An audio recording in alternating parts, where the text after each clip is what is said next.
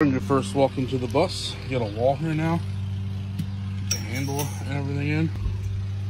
And this area right here is going to be the kitchen area. The other part of the bench going that way. And then this wall here, going all the way across there, is going to be a bench slash pull-out bed. This is going to be closed off.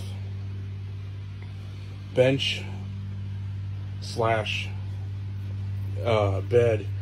I'm building one like this on the other side over here, and then across it'll be like right there, and then there'll be a sheet of plywood going across here. The whole thing from one side of the bus to the other side of the bus will be complete. Be a full size. This whole thing from here to here will fit a full size bed, laying long ways, and then there'll be like a twin bed on this side here. So full size and a twin right there. They'll all pull out. It'll be like a bench here, and then the board that goes across to make this one big bed.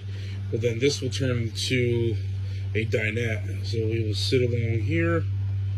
There'll be a table here, eating, hanging out. While we're traveling, they can just sit along here. Because along this ridge right there, we're going to be dropping seatbelts all the way across. Seatbelts all the way across on this side too. And then it should end right here by this window. And the rest of that all the way down to that wall would be all kitchen area. And that's it. So our walkway is going to be literally as wide as that door, all the way down, all the way into the front of the bus. Right there. That's the 1/2 of the row.